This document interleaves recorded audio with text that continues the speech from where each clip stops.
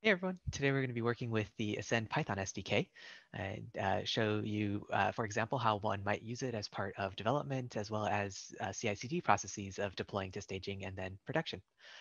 To get us started here, I've created a couple of different data services in our Ascend demo environment. The first one is going to be our Ascend staging environment, where we'll be first working on components, and then a production environment that has our production data flow that we'll work on in a moment here. Taking a look at the staging data service, see here that we have one data flow, this taxi cab flow. And we're going to work with quite a simple data flow here of just 3 components so that we can keep track of all the different moving pieces.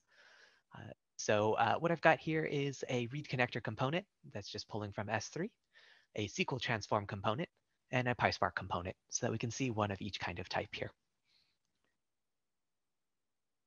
Working with the Ascend SDK is as simple as just pip installing it from PyPy. It does require Python 3.8 and above. And I have one here locally that we can work with. So let's go ahead and get a Python REPL. And one of the first things that we'll do is we'll import the client. The client object is how we will work with the Ascend environment. You can optionally pass in credentials straight into the client or do as I've done here, where the credentials are stored on my local machine and this client is going to pick them up. So all we do is instantiate the client with one required argument, which is the environment of Ascend that we're using. Here's the demo environment that I was referencing earlier. And at the client level of the SDK, we have what we call our imperative SDK, a little bit of a lower level SDK that allows you to do everything programmatically that you might do with Ascend.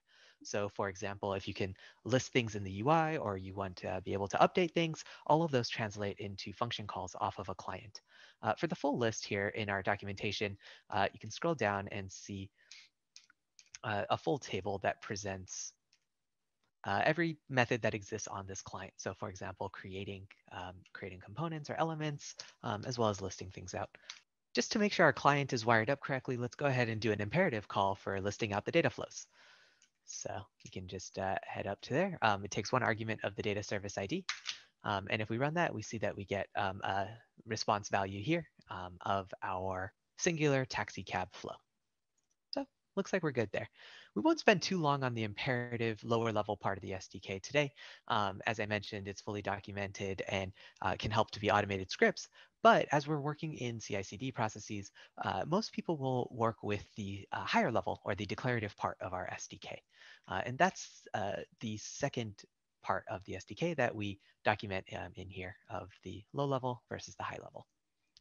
So in working with the high level SDK, we do have a helper to jumpstart your project into working locally. And so for that, we go ahead and bring in this download data flow helper from the SDK. And what download data flow allows us to do is with the arguments and passing in our client and our data service and our data flow, it allows us to download what's in Ascend that was maybe built through the UI into source code. So when we run that, we now have a source directory on our machine that we can go check out. So this is that source directory where we get 2 different things. One is a Python file, and the second is a folder. So inside of the Python file, we have the full definition of that data flow. So for example, pulling these up by side, one of the first things that we have here is a read connector from S3. And so one of the first things we have in here as well is a read connector definition. Now this is a fully valid Python file, which allows you to then refactor things, move things around, use things more programmatically, and more naturally just work with code and objects than working with configuration files. So we can see in this read connector, we're using S3, as well as our schema that we have here of pickup, drop off latitudes, and longitudes, which matches what we have in this S3 component as well of the pickup and drop off latitudes and longitudes. Next up, there's a Sql Transform component. So in that, that's one of our first definitions, transform. This happens to be of type SQL query and is pulling its actual source code definition file from this filter latitude SQL. So by default, this download data flow helper will create one source code file for every component. So if we pull that open on the side here, This filter latitudes file is just quite basic select star, which matches the select star as here. One discrepancy that you might notice is that our SQL is actually a parameterized SQL, and this allows the SQL to be more reusable. So the inputs are not embedded in our source code of the SQL. However, our inputs are passed in through the component definition.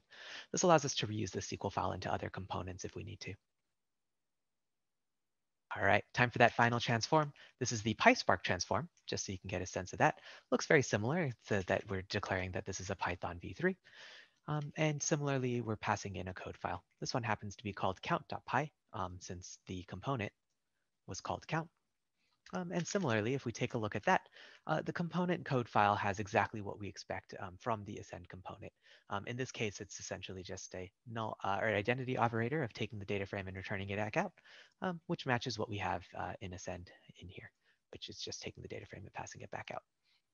And so that's our basic no-op data flow that we're working with here of these three components.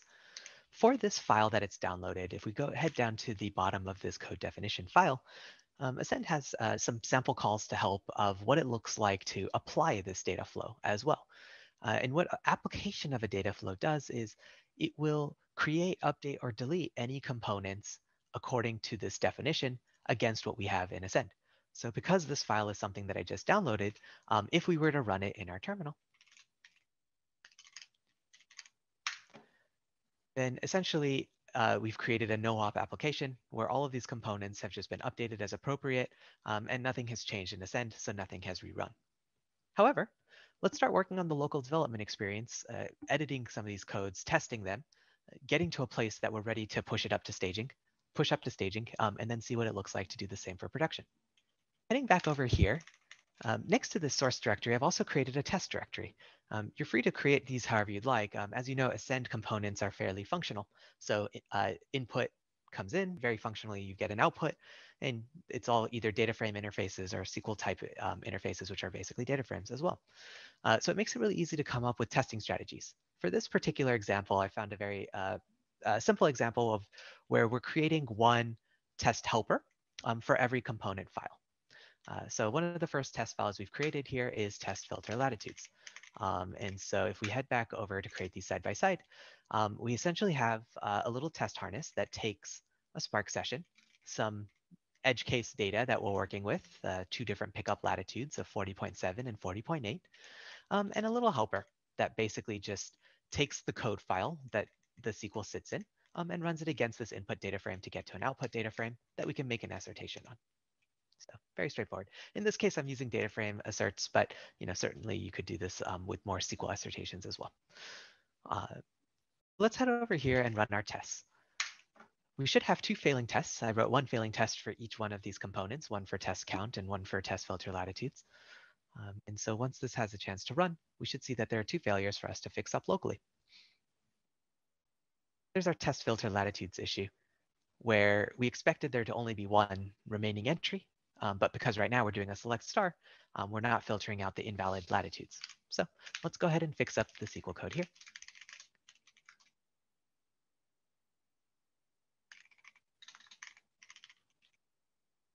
And for now, we'll just say that we just want entries where the pickup latitude is greater than or equal to the string of 40.8 for the moment. Keep it simple. Rerunning our tests, we should be able to see now that we're down to one failure just on the test count, and we can fix that one up subsequently. Perfect. One passed, now one failed. Let's go ahead and fix up this other test as well.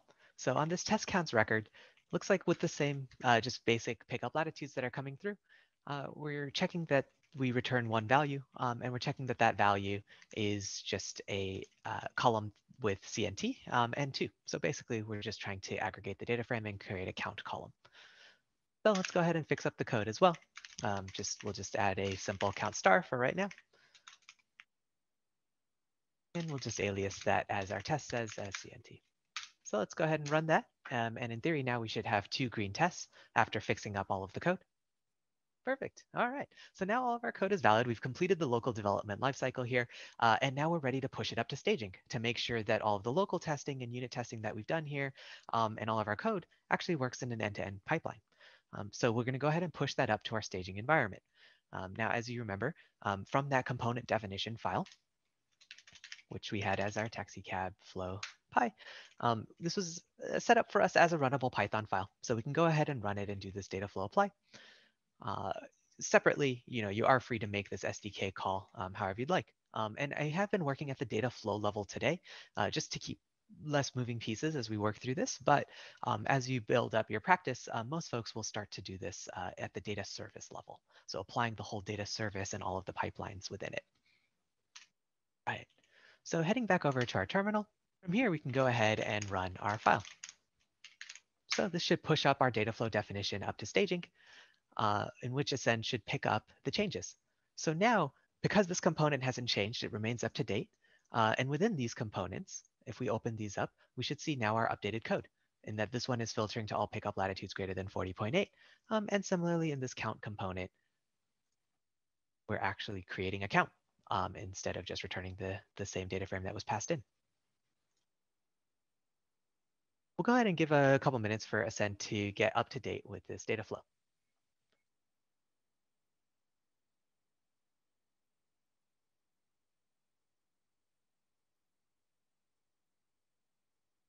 Perfect.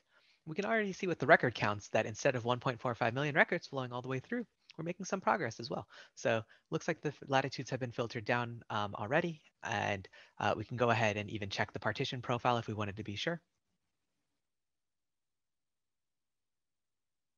There we go. All these pickup latitudes, the min range now is 40.8, so this is looking quite valid. Similarly, if we head over to the count component, we can check out the records. All right, that count's looking good, 362,000, which should match. Yes, 362,000. So we essentially have a valid data flow that we've been able to inspect in staging and determine the validity of. I did this manually as part of this inspection, but you may add in validation type components into your flow. Your CICD process that have deployed to staging might have automated checks against some of these components to check the validity of it as well. Once you've been certain of the validity of that data flow, then of course it's time to push this into production. Now, if you remember, I had indicated that we had a Ascend demo production data service available to us as well. And in that data flow, since we haven't pushed code there yet, it's still running the original code, which is just essentially the select star and the return the same data frame in of the same 1.45 million records all the way through and through.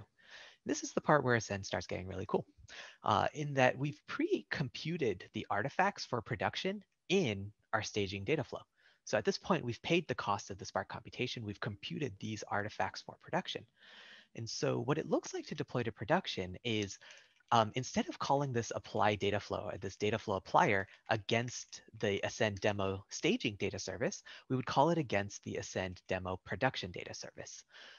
Right now, this variable is just hard-coded, but you can see passing this through an environment variable, through configuration files, whatever workflow best suits your own company. And so at this point, just for simplicity's sake, I'll just change it in this code right here. And so now when we redeploy that, what we're actually doing now is applying our changes to Ascend demo production. And if we look at Ascend demo production, it's immediately up to date now. There was no actual Spark computation.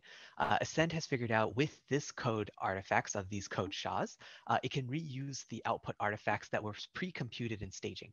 So you can deploy to production with absolute confidence that you're going to get exactly what you think you're going to get. There won't be any additional issues of, oh, this time around the data didn't compute correctly, or maybe some executors ran out of memory, or any of those normal kinds of variances that you might get in a production deploy.